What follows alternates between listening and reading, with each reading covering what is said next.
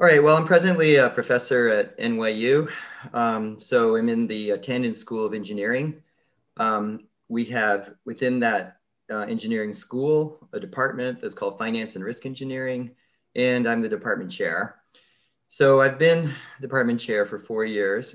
So before that, I spent 20 years in the financial industry, all in New York. So I worked at three different places. So started at Morgan Stanley in '96.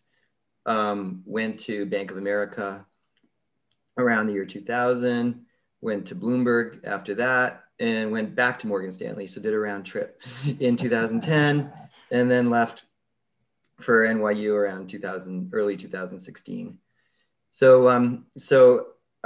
Before I went to Wall Street, I was a professor at Cornell University in upstate New York in Ithaca for 8 years, and for that, a PhD from UCLA,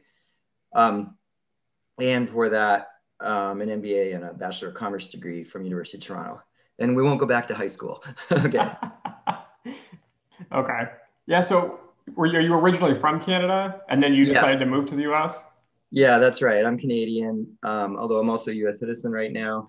I left Toronto after an MBA in '83 and went to UCLA. So when I was thinking about doing a finance PhD, I only applied to three schools, all in California, because I was tired of Toronto weather, basically. And I had a pretty good GMAT score, so I knew I'd get into at least one. And I got into UCLA and Berkeley,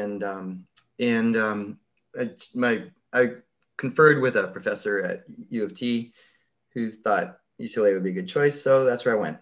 And so once I was in the U.S., I realized it's quite an amazing country. I still think so. I think you'll find most immigrants like me love the U.S. even more than people born here. Yeah.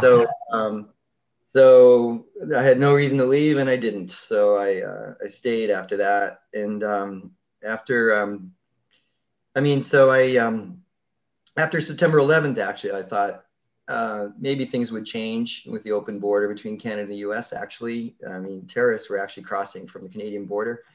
So I applied for US citizenship and got it shortly afterwards.